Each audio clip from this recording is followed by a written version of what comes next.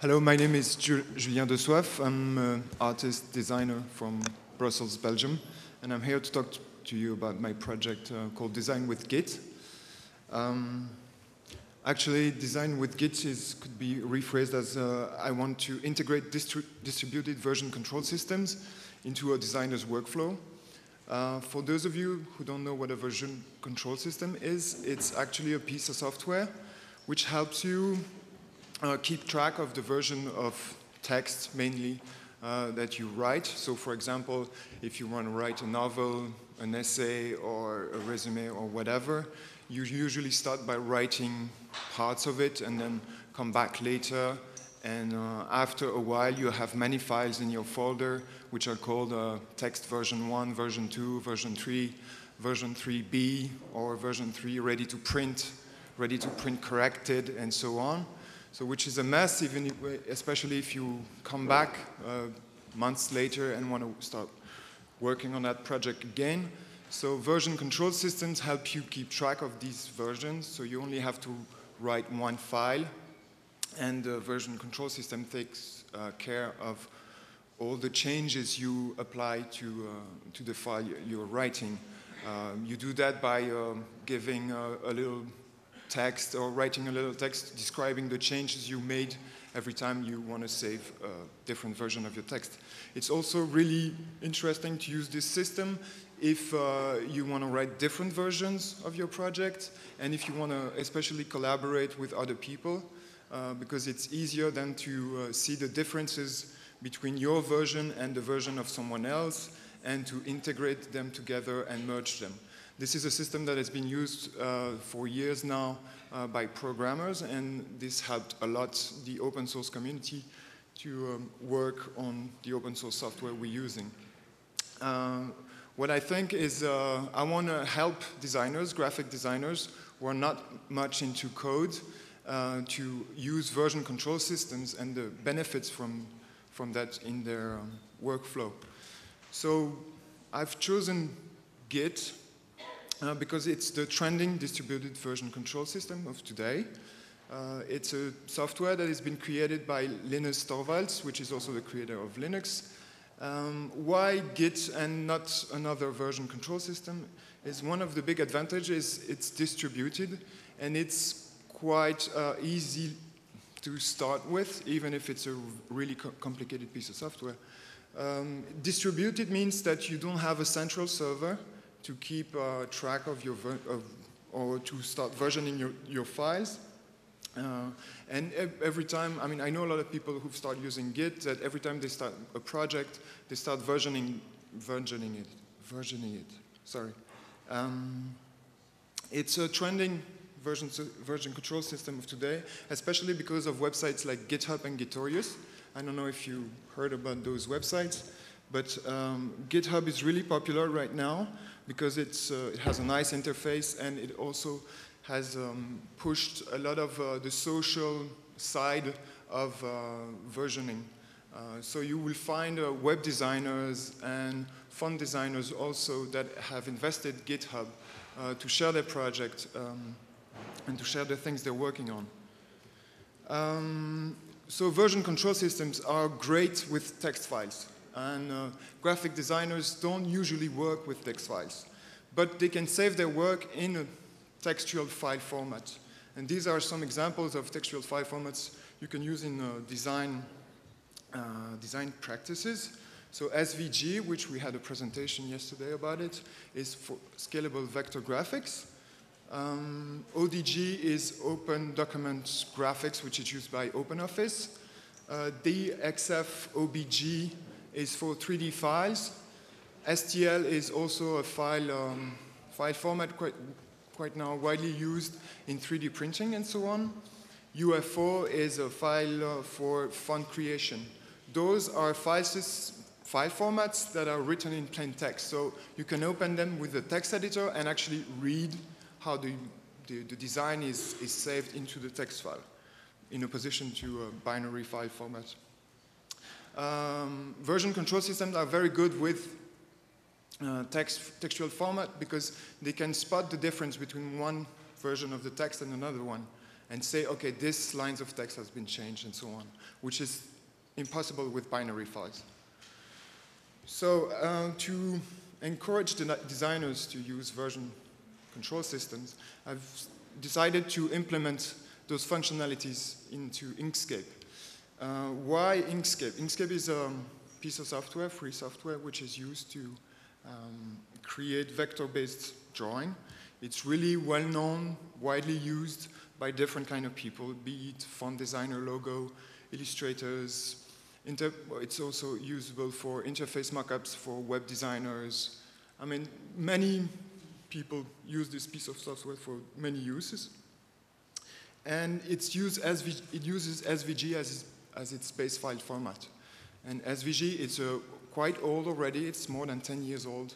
XML-based standard file format developed by the W3C. It's right now, SVG also widely used. Pretty much all latest browsers open it easily, and pretty much every graphic program you can find can at least open it. So how designers use Git? I talked about the web design community. They use GitHub especially to share, I would say, libraries or templates or other things like Bootstrap, Boilerplate, Rootsteam, if you heard those names. If you Google GitHub icons SVG or Google GitHub fonts, you'll find plenty of repositories of files that are available for you to download and start and work on it and share.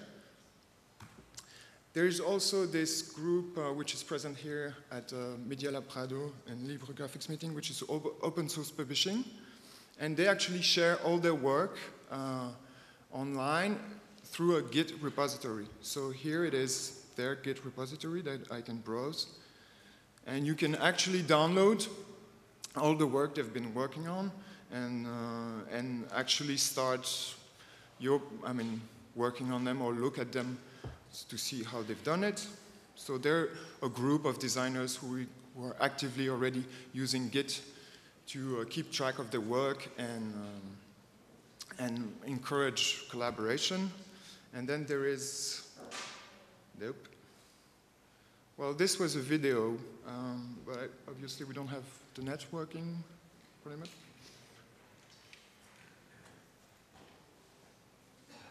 Nope. Well, I did worst. This was a bad idea.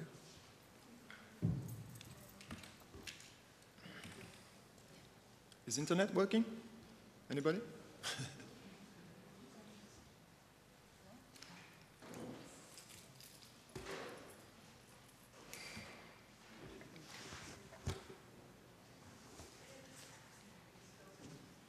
No?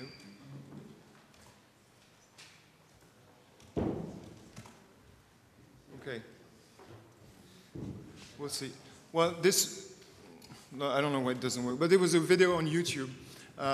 Actually, there's a group called EPT Comics. If you Google them, you'll find them. It's they've used Git for versioning the creation of a comic book, and actually they're showing a video where they've actually gone back through all the history of the commits, and they've animated it into a video. So it's also a great way of seeing what might go through a creator's mind and the way he works by going back to the history of the creation of the project.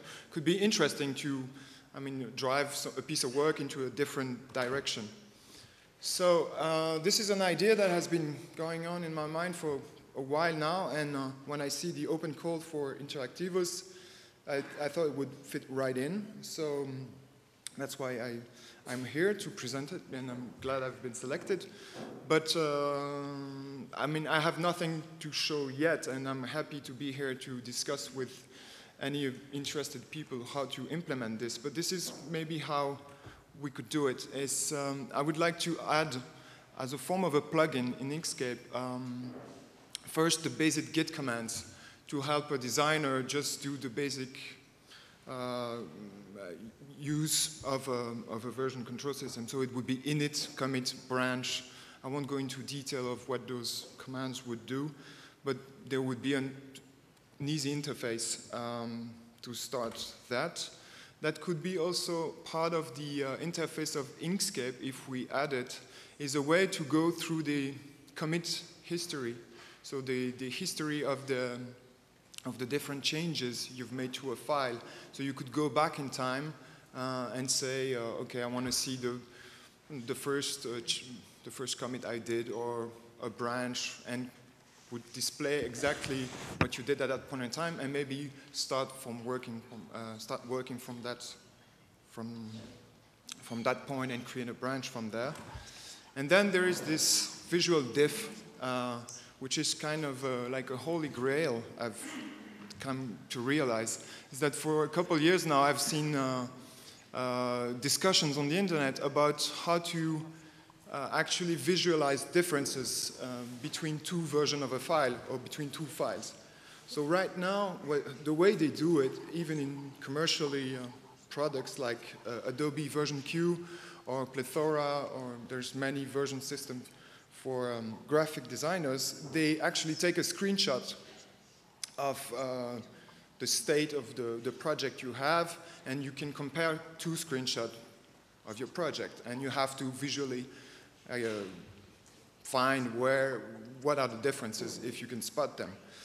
The thing is that I want to do is, since I'm using SVG, which is XML based, I think we can go down and compare two XML files and compare where are the nodes that have been changed, and only display that, for example.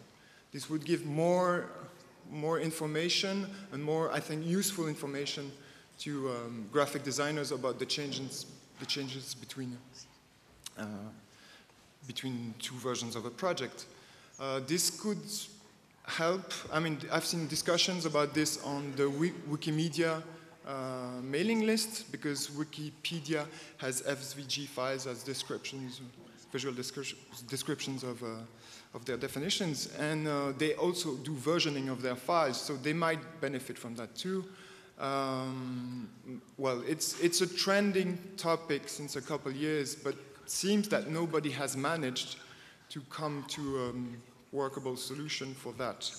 So I'd be happy to, think and work and think, and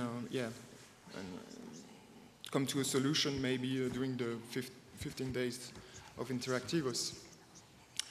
So extending, this is maybe exaggerating already, but if we come with a solution for Inkscape and for XML and for SVG, maybe this will inspire other people in the font design area or 3D area or any other area of design to think the same way and to find their solution to also integrate versioning system into their project. Because versioning systems like Git and distributed versioning systems are great for collaboration. Really, the open source movement has been benefiting from this. And I think that visual designers need to actually jump in that train and benefit from that too. And we don't really know where this could lead if we all share the same files and could all share the history of creation of those files. So I'm ready for questions, and I'll try to answer them.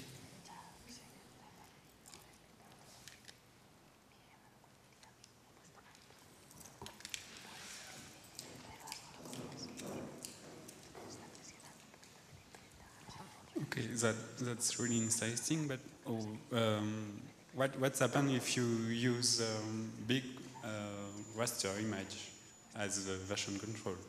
Say one image is waiting 100 megaoctet. You save it. You do 5 commits, and your hard drive is full. So, what do you think? What do you imagine to manage this? It's a good question. I think it's part of the extending part of my talk, because that's why I concentrated on SVG. It's because it's a light file format, and especially it's hard to do versioning with raster images, because you can almost consider them as binary files. you would only be able to maybe version the changed pixels. I have no idea how, for example, Photoshop or Adobe does it, but it's an interesting question. And I would love to have, there is a raster text file formats like XNBPM, I don't remember. So you can actually open raster images into a text editor and edit it by hand if you want. But that's as far as I've gone. So. Anyone else? Welcome to join at Interactivos and help work on this, yeah? Yeah, you mentioned collaboration. Yeah. At the moment, do you find designers use components that are built by other people? Such as you have a poster and you want to put in a font from one producer and a particular graphic image from another. So at the moment, the work of a designer, are you often using other people's modules? Yeah, yeah. In my practice, that's what I do a lot. For example, is using in web design, because that's part of my job. I really use like stuff like Bootstrap or take. I never start from scratch. For example, the Roots theme is a WordPress theme that you can start from as a designer. Or I use also web fonts, open source web fonts to integrate in my design. I never start, or rarely start from scratch, except if I have to design a logo or something like that. But for other projects, I always use stuff. So I would be, sometimes when especially when I use different projects from other people, sometimes I want to change a little bit of this, a little bit of that, because it's not exactly how I want it. And maybe if I have access to the whole commit history of that person's file, I could maybe go back in time to a version that is better for me to start from and to change a little bit according to what I want to do, and then share back with other people. So that's what I'm interested in. Okay, so more questions during the workshops. La siguiente. Yeah, last slide. This is my name, and you can contact me on Twitter and the address of the project.